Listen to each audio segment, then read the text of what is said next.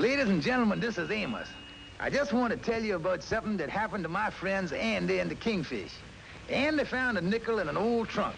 It was dated 1877. So Andy wrote a letter to Mr. Wilton, a rare coin dealer, and right now, Mr. Wilton is answering Andy's letter. Andrew H. Brown, care of the Mystic Knights of the Sea Lodge Hall. Dear Mr. Brown, in reply to your recent letter requesting the value of an 1877 5-cent piece, the current market of this coin is $250. If you care to bring the coin in, we will be happy to pay you this amount. I hope our offer meets with your approval. Yours very truly. Is that all, Mr. Wilson? Yes, and I hope this Andrew Brown accepts our offer. I'd like to add this coin to our collection. Get the letter right off. Yes, sir. Good morning, Kingfish. Well, good morning, Joe. How's my old pal, the mailman, this morning? Any mail? Just one letter, Kingfish. It's for Andy Brown. I'll see the boy later at the food hall. I'll give it to him. Well, I guess I better be getting home now and see if the battle axe got any lunch for me. See you later, old pal. Is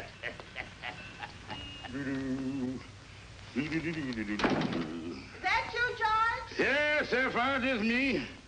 Lunch ready? I just come from... Honey, thought I told you not to come out in that rig till I got something in my stomach.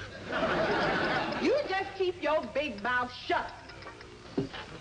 What's that letter you got there? A letter for Andy from a rare coin dealer.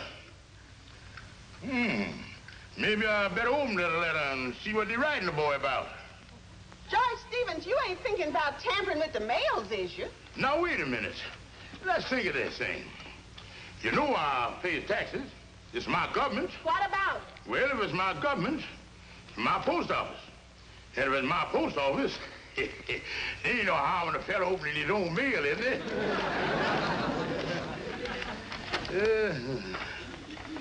Mr. Andy Brown, 1877. Holy mackerel. Andy has got a nickel worth $250. George Stevens, it was bad enough opening Andy's letter. You ain't thinking about jipping him out of that coin, is you? Who, me? Innocent Stevens? I'll say I is. Well, you just better not, because I ain't gonna stand for no more trouble around here. You understand that? And if you start jipping Andy or anybody else, I'm gonna break every bone in your body. Well, Henry Van Potter. Hello, Kingfish. Have a seat then, Henry. Charming to see you, simply charming. Yeah, it is charming. I dropped Mrs. Van Porter at the beauty parlor and came right over as soon as I could. Now, what's this I hear about Andy having a nickel worth $250? That's right, Henry. I accidentally found out about it. Now all I gotta do is figure out a way to get it away from him. Well, knowing you, Kingfish, that should be a minor operation. I know the boy got the nickel on him someplace, but how I gonna get his pants off so I can go through his pocket? Well, let me see. A man takes his pants off when he goes to sleep, or when he goes to the doctor. Wait a minute. Doctor. That's it, Henry. Doctor. Say, I got a lot of doctor equipment that I got when the drugstore up the street burned down. Yeah, Dr. George Stevens. Henry, I think I'd about to perform a nickelectomy. Kingfish, I've been expecting a letter that was supposed to, excuse me, Andy, can't you see I've taken a blood count here? 3, add 4, subtract 2. That's the most anemic blood I ever did see. Well, Andy, old pal, it's good seeing you. Excuse the rubber glove. I just come from a big operation. Kingfish, you mean to say that you is an actual doctor? Well, I ain't been blabbing it around, but I've been taking a correspondence course in doctoring from that big medical school down there in Baltimore, John Vanville. Oh, I done heard about that place, yeah. What's the matter? Well, wait a minute here.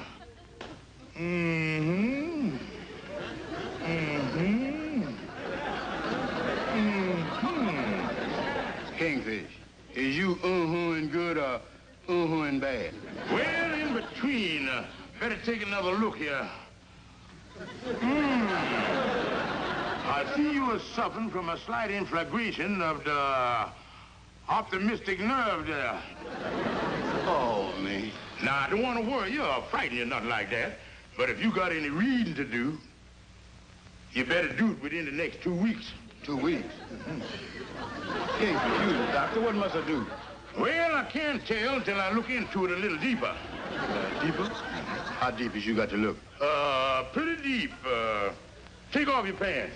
Wait a minute, Kingfish. If this trouble's with my eyes, how come I got to take my pants off? That's a secret of obstetricity. So don't argue with the obstetricator. Yeah, put that on. And hurry up, too, because I got a full schedule of doctor in here. So I think I'm going to have to squeeze you in between an appendicitis and loose liver.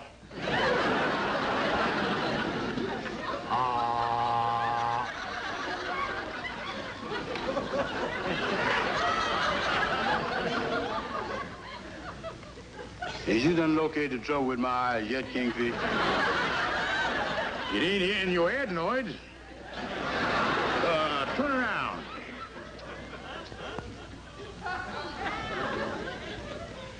Well, better take a look in this air here. Sure is dark in there. Wait a minute till I get my flashlight here. Andy, you hold this there while I run around looking the other side. Any light coming through all right? Ah, good, good. Yeah, well, Andy, I see the trouble now. It's with your eyes, all right. What you mean with my eyes?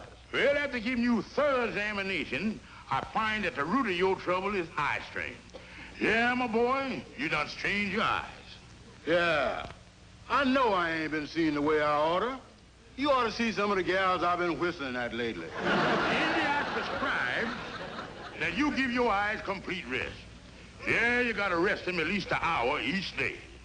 Yeah, but ain't it kind of hard to rest your eyes without resting the rest of you? No, son. Medical science done found out a way to overcome that. Yeah. You got to shut out the light completely. Yeah, you got to shut out all the light. All the light. Don't want you to see nothing. Now, sit down. Oh, not there, Andy, not there. Here's the chair over here. Now, you sit right here. Sit down there on the chair now. Just sit down. Yeah, everything gonna be all right now. Can you see anything? I can't see nothing. Say, Kingfish, where is you? I was scared. No, wait a minute now. Sit down, Andy. Sit down. Now, sit down there now. Now, just sit there and relax. Everything gonna be all right. Kingfish, hold my hand. Hold your hand? Yeah, hold my hand. If you don't hold my hand this second, I'm gonna take this bandage right off. Don't do that. Don't do that. Here, my hand. Now, just hang right on to it there. Hang right on to it. Ah, that's better. Your arm sure is cold. That's because I've been having chills here lately. Kingfish, I know you was here, but it sounds like your voice is coming the other side of the room. It just sounds like that way, Andy. It's acoustic. I stand right here alongside you. Oh, good boy. Good boy.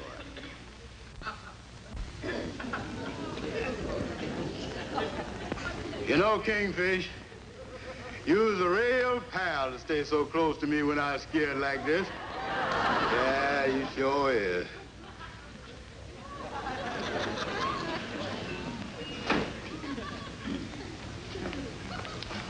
Mister, where's your telephone? Right back there. Thank you.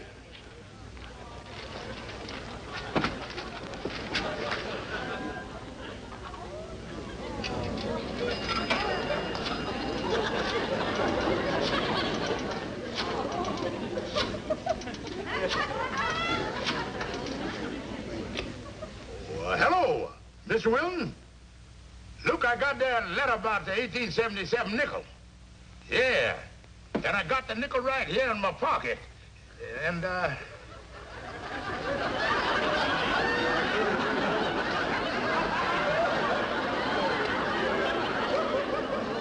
holy smoke! I done dropped a rare nickel in the telephone. Say, Kingfish, for the last half hour, you've been awful quiet. You ain't dead, is you? Kingfish,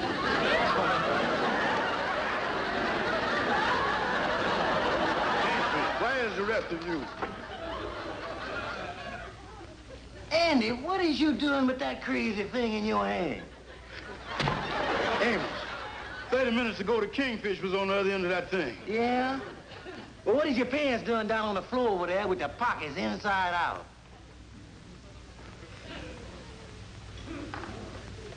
Amos, my nickel.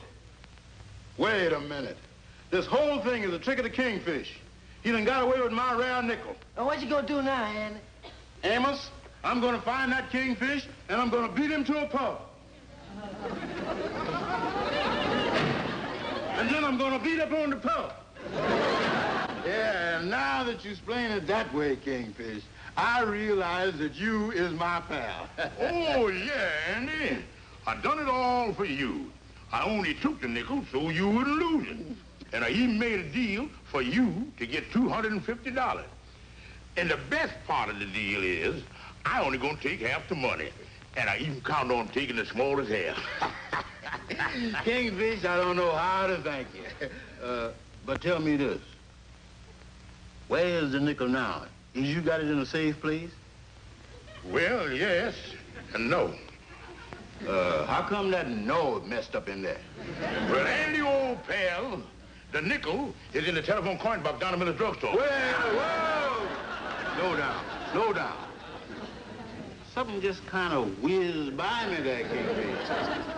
It seems to me, I heard you say something about telephone coin box. Well, it ain't nothing to get excited about. The nickel is in the telephone coin box down in the middle of the drugstore. Kingfish, I'm gonna bust you right in the nose. Now, take it easy. Calm down, calm down. We ain't gonna get nowhere fighting with each other. The reporting thing to do now is figure out a way to get it out.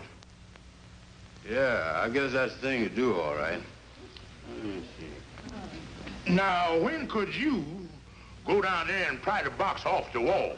Oh, I could go down there and pry that box off the wall.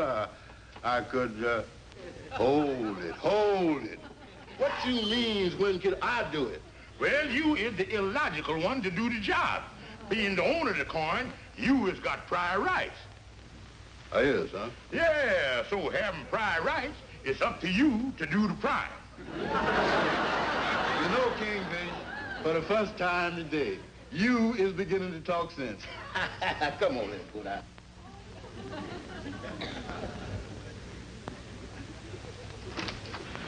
Good afternoon. Hi.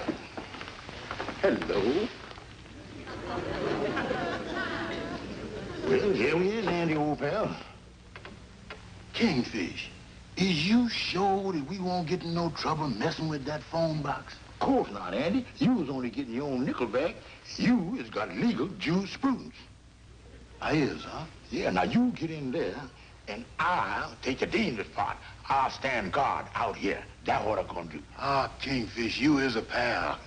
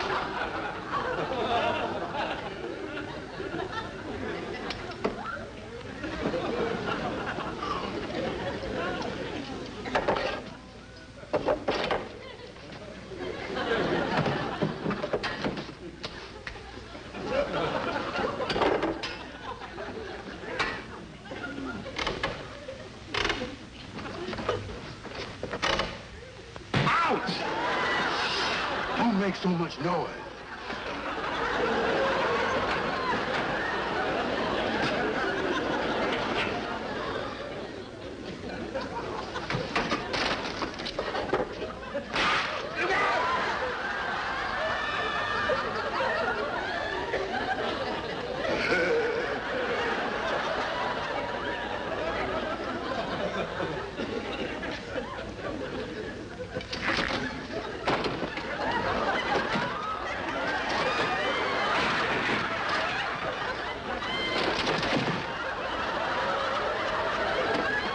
Get out of here, Kingfish. There's not enough room in here for me to work. Get on out of here.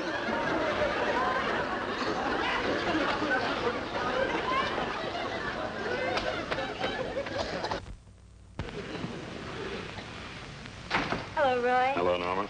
Say, will you change this for me? I want to use the phone. Sure. Are you on duty today, Roy? I'll know in a few minutes. I have to call the desk sergeant down to 32nd Precinct. Oh? How you coming in there, Andy? Have it for you in a minute, Kingfish. Someone using the phone? Oh, it's being used all right. A friend of mine using it. Yeah, well, will your friend be long? I got to call headquarters. What that last thing you said you got to call? Headquarters. Oh, you mean Republicans or Democrat headquarters? Is you a politician or something like that? Police headquarters. I'm a plainclothes.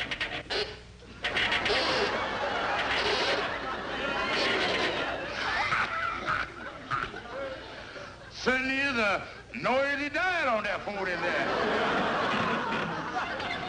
Hey, Kingfish, get me a hacksaw. I can't get the money box open. What's that you said, stranger? Hey, what's going on in there? Trying to rob the coin box? I never seen the man before in my life. Hey, hold on a minute, you. And you, come on out here. You're both under arrest. Hey, mister, you can't arrest me. Kingfish, tell him what you told me. Tell him I got juicy prudence over everything. Don't worry, Andy. They can't do a thing. They can't do a thing to us. They can't do nothing. I told you, Andy, they can't do a thing to us. Not a thing. They can't, huh? Well, we ain't exactly sloshing around into full freedom. When they get us on that stand, they're liable to turn you against me and me against you. They'll have us cutting each other's throats. Yeah, you said it. I see that in the picture with Humpty Bogart once. And Andy, what we gotta do is stick together. And don't forget, we is all brothers in that great fraternity, the Mystic Knights of the Sea. We got to be loyal to each other. Face this thing with a united front. All for one and one for all. That's the spirit, Kingfish. Shake.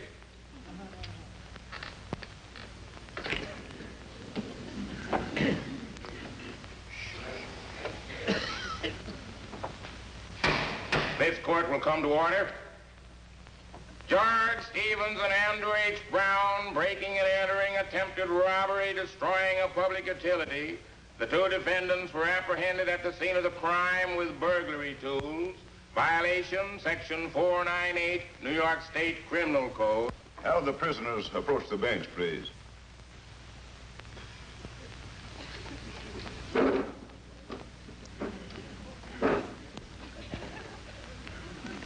Your Honor, he's the one what done it. Wait a minute, Kingfish. Quiet, please. You have heard the charge. Are you represented by counsel? Yes, Your Honor, we got a counsel. Yes, sir, he ought to be here. Where is a counsel for these two men? Right here, Your Honor. Your Honor, I'd like to say that their room, the judge is up there. Oh, yeah. Your Honor, I'd like to enter a plea of not guilty for these two crooks. That's the stuff. Not guilty. On what ground? According to the report, these men were caught trying to break open a telephone coin box in the presence of a witness, who also is a police officer of this city. Well, yes, sir, Your Honor. But they done learned their lesson. They ain't never gonna break open nothing in front of a cop no more. Isn't your name Calhoun? That's right, Your Honor. Algonquin J. Calhoun. And didn't I disbar you 3 years ago?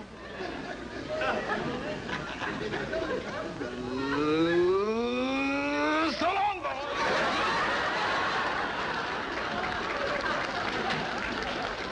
Excuse me, Your Honor, but how much ground did we lose while our lawyer was in defending us? We're wasting too much time here. How do you plead? Guilty or not guilty? Not guilty, Your Honor. Yes, sir. Not guilty? Well, slightly guilty. In view of the defendant's refusal to enter a plea, I hereby order these two men Your to Honor, be bound over. I'm the arresting officer in this case, and this is Amos Jones, a friend of mine. We have some evidence that has a bearing on this case. Evidence? Yes, sir, Your Honor. I think there's been a mistake made here. These two fellas wasn't really trying to steal nothing. You see this here nickel, Your Honor? Yes. In other words, Mr. Jones, these men were trying to recover this 1877 nickel from the coin box. Yes, sir, Your Honor. That's the whole story. Well, Mr. Jones, from what you and the arresting officer have testified, I believe that there was more stupidity involved here than criminal intent. Yes, sir, Your Honor. That hit the nail on the head, all right. In view of these facts, I'm going to dismiss this case. But I'm warning you two, you got off easy this time. But if I ever hear of your tampering with a coin box again, you'll end up in jail. I'll guarantee you that. Oh, no, sir. Don't worry about that, Your Honor. We have tampered our last tamper. Case dismissed.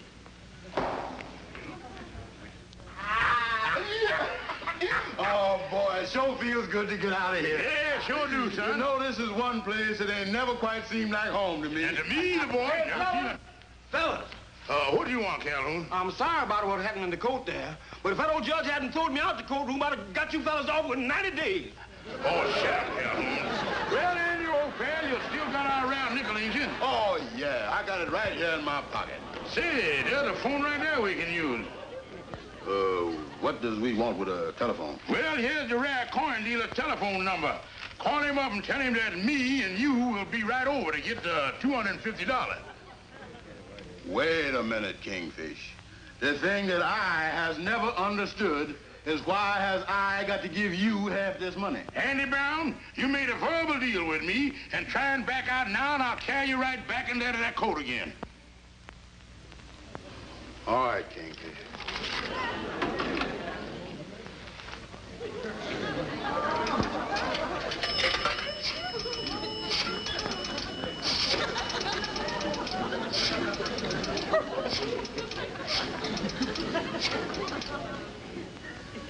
Oh, me. Kingfish, what's the matter now? I done put the rare coin in the telephone. Do you mean to say that you done put the round nickel in the telephone? Well, you got me so nervous I couldn't think. Well, you stupid bum. How in the world could you do a thing like that? You heard what the judge said about tampering with the phone boxes? Yeah, but Kingfish... Oh, shut up. Andy Brown, as long as I live, I'm never going to speak to you again. Goodbye, you big dummy. What number did you dial, please? Eldorado 06353. I'm sorry, there is no such number. I know they ain't. Would you please return my nickel?